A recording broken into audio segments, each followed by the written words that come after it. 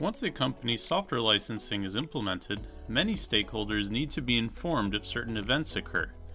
External parties, such as end users or customers, might need to be notified that a new license has been issued for them.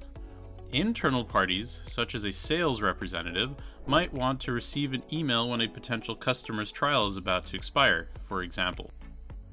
Although some software vendors might prefer to send notifications themselves, LicenSpring does provide a robust and straightforward solution. Let's explore what's included with LicenSpring's notification module. You can turn on and off many different types of notifications depending on which emails you would like LicenSpring to send out. There are 4 main categories of notifications available. The first type are customer notifications, which are sent out when an order is added to LicenSpring. Then, there are user portal and user-based license notifications, such as assigning a license manager to an order or a licensed user to a user-based license. The third category of notifications concern the validity period of time-limited licenses or of trial licenses, such as whether a license has expired or will expire in the future. Finally, there are notifications intended just for administrators of the LicenSpring account, such as a notification that an invoice has been finalized or that a payment method has been added or removed to the account.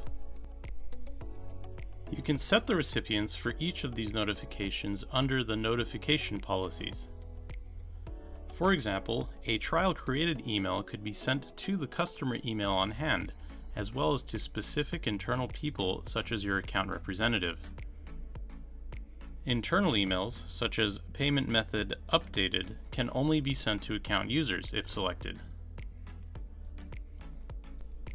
Most of our notification templates have additional controls. A trial will expire email, for instance, can be sent several times, such as 30 days, 15 days, and 1 day prior to expiring.